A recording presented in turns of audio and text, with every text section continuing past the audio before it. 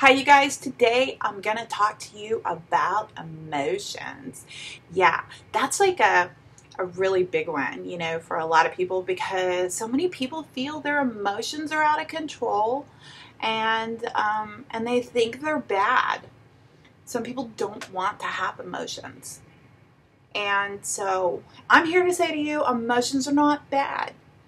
But I'm also here to tell you that the reason that your emotions are so strong is because most likely there's an internal guide inside of yourself, sort of like your intuition or your spirit or that gut feeling that's really trying to push you into move in a different direction. And maybe those emotions, when they come out, are being interpreted wrong. So one of the things that I'd like you to try would be to go ahead whenever you feel something. I want you to feel it 100%. I mean, I want you to just slam out that emotion. So like, if you get angry, I want you to just go ahead and just really get angry, okay? If you're sad, I want you to cry it out until your heart bleeds. If you love, I want you to love so much until your heart explodes. If you're happy, I want you to laugh so hard that you're bent over with stomach pains. Now, after you've done that, I want you to reevaluate. So step aside and you say to yourself, okay, I just experienced anger to its full extent. And then you ask yourself, did that serve me? Now, when I say, did that serve you, really think about those words. Did it serve you? Did it serve you? Did your anger get what you wanted? Did it put you where you needed to be? Or did it destroy something you loved? Did it help you? Or did it make you lose your job? And once you determine that, you can really, like, when I say step aside, I want you to wait until you've, like, experienced it completely. Because a lot of times you can just let something burn out, okay?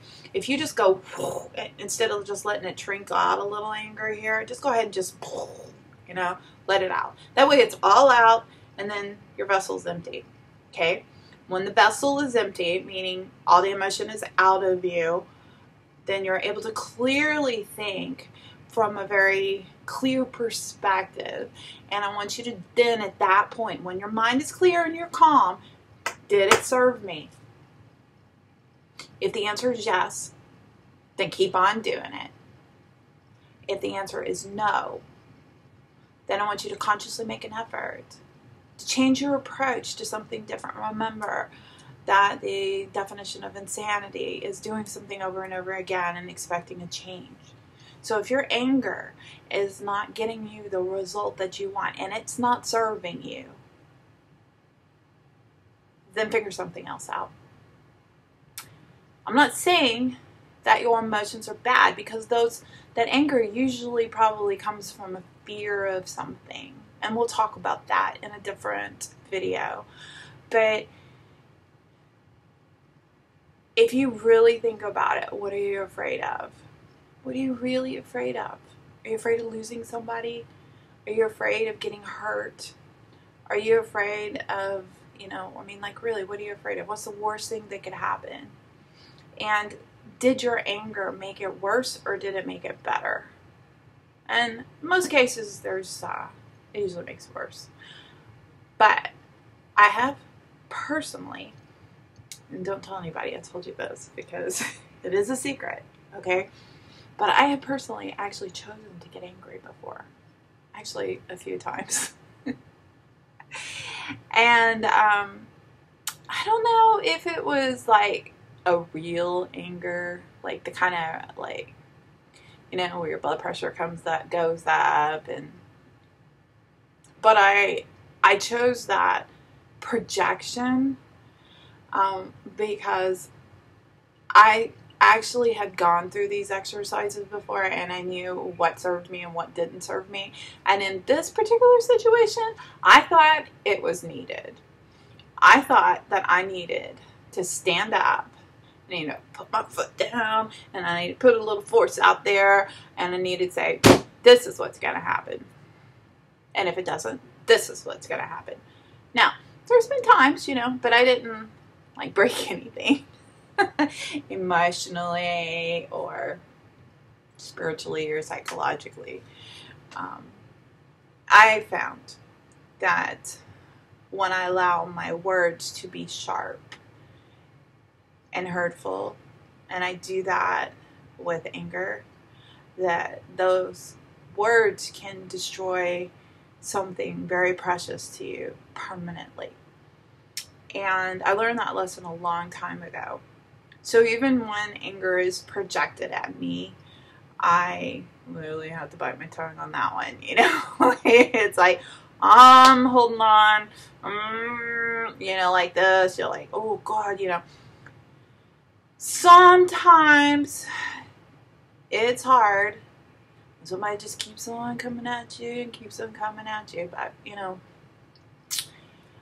I'm pretty good about letting their fire burn out. And I'll just sit there and watch the fire kind of let them just, and I'll wait for it to burn out. Give it a little bit of time. Sometimes 15 minutes, 30 minutes. Just try not to be reactive. Usually they'll come back calm. Sometimes apologizing. But in general, what I've found is that I choose the emotions that I want to experience based on the situation that I'm in.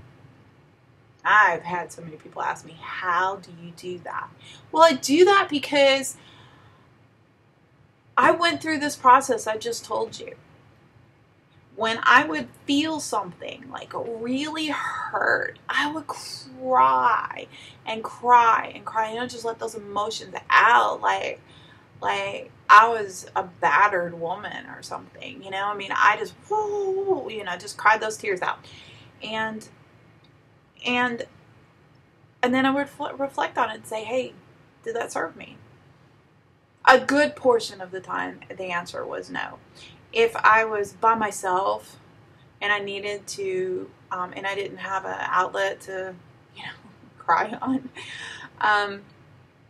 sometimes that answer was yes, it did serve me, because one of the things that I would do when I would feel like that is I just go ahead and just let it out, and I need to have some kind of outlet, so I'd start journaling and or recording myself. Sometimes I would just get a recorder out and I would just sit there and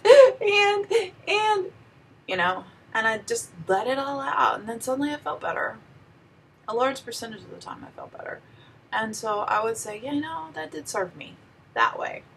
And but there's been times where years in the past, I used to suffer from depression, and so when I would cry, and I would cry and cry, and I would lean on other people, eventually that heaviness became too heavy for them.